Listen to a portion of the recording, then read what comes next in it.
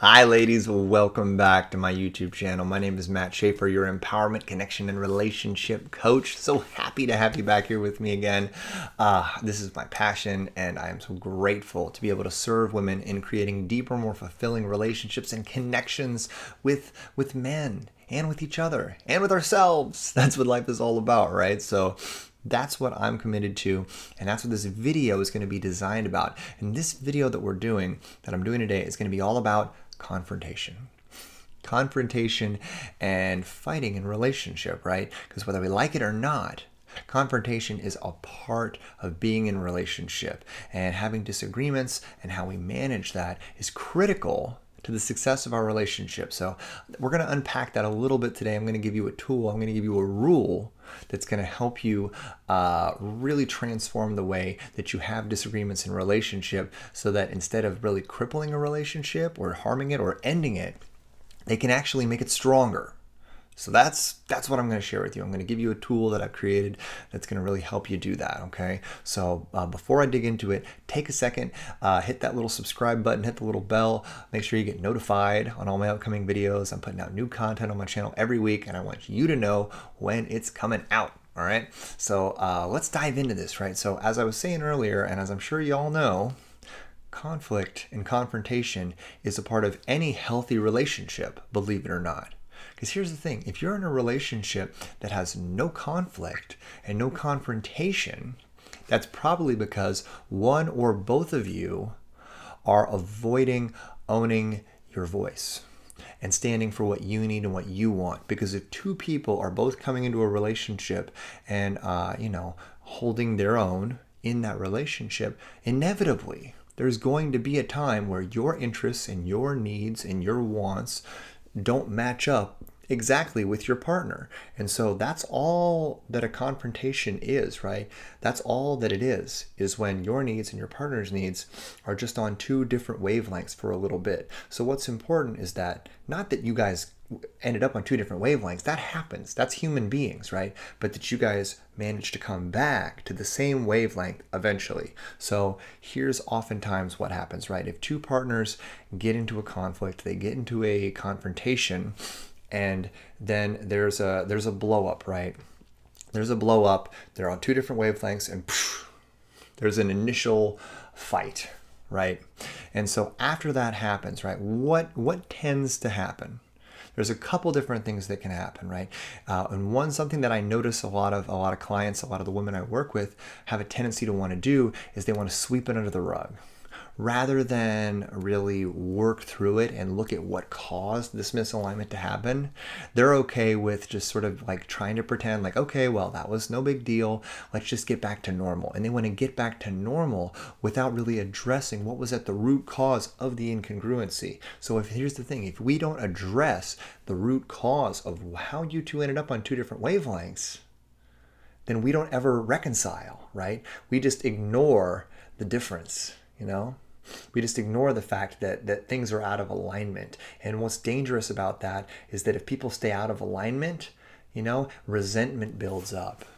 If we don't address the core cause of a fight, the fact that you don't feel like your needs are being met in relationship, or that your voice matters, you don't agree with the way that he treated you, if you don't address those underlying causes, those underlying things, it leads to resentment, and it can lead to distancing. It's kind of like it's like there's termites, right, in the structure of your relationship. And if you don't address them and root them out and get them out, those termites end up eating up the whole thing and they end up collapsing the structure of the relationship, right? So what we get to do instead is we get to have a constructive confrontation, okay? So in the moment when you're having that fight, you're having a fight, right? People's tempers are flaring, projection is happening, egos are up, walls are up, tempers are up. That is not the time to try to fix anything, okay? This isn't about fixing, but that is not the time to try to reconcile this and bring you guys onto the same wavelength. You're allowed to be in a fight.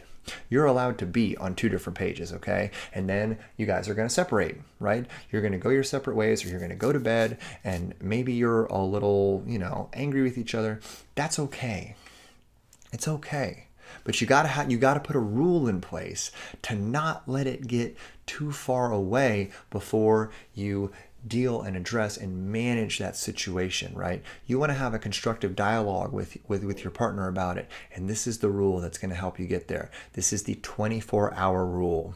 Okay, so the 24-hour rule that I've created for my clients basically states that within 24 hours of you two having a fight and being out of alignment, you have a deep connected conversation within a 24-hour period. Once you two are cooled down and you're out of that initial reactionary space of the fight, you have a deep connected conversation from a cool down, grounded space on what happened, right? And what you both can learn from it, and what you two are committed going forward so that it doesn't happen again. Within 24 hours, at a time that's reasonable for both of you, you address this, you speak your side, you hold space for your partner to speak his side, and you two come back into understanding and back into alignment. Because so often these fights happen when there's a lack of understanding of the other partner's perspective. Right? Either he doesn't understand your perspective or you don't understand his. And you both get so committed to your space that the whole thing blows up. So when you want to have this conversation within 24 hours of the initial fight, right? Because that's when things are still fresh. Because once we get past 24 hours, it gets a lot easier to just suppress and just to allow things to stay on two different pages, and that's dangerous. You do not want to have unreconciled, unresolved conflict in relationship, because that leads to the rot. That leads to that termite damage that I was talking about, and that structural deterioration of the relationship, which is going to inevitably, if it doesn't get addressed, it will collapse the whole thing from one side to the other side. So, you're avoiding the short-term discomfort at the long-term cost of the relationship. So it's not worth it. So institute some variation on that. A 24-hour rule or a 36-hour rule, just before it's been too long. Y'all get to sit down in a grounded, comfortable space, right? At a time that works for both of you. Don't wait till he's half asleep in bed. Do it at a time when it works for both of you. And have a grounded, connected conversation on your side, on your perspective of what happened. And then you hold space for him to share his side. And then you two reach a common understanding of what happened, what the breakdown was, what you both get to learn from it, and the commitment you both get to make moving forward to ensure that at least this fight doesn't happen again. That's how, and just to bring this whole thing back around for you here at the end, that is how we have a constructive conflict, because fights don't have to mean that a relationship is something's wrong, right? Fights and confrontation and argument and conflict can actually make a relationship much stronger, because it can be a great tool and a catalyst for growth and understanding of each other, because it means that you two are both, brave enough to hold your own frame in the face of conflict with each other. Okay, so don't let conflict and arguments and disagreements undermine your relationship, or even worse, cause to rot it out from the inside. Stand in the fire, right? And allow yourself to have a brave dialogue within 24 to 36 hours with your partner. Have a 24-hour rule, and your relationship will be stronger for every fight and every conflict that you have. So I hope this resonated with you. Take a second, hit the subscribe button if you haven't already, and I will see you next time on my YouTube channel. Talk to you later. Bye-bye.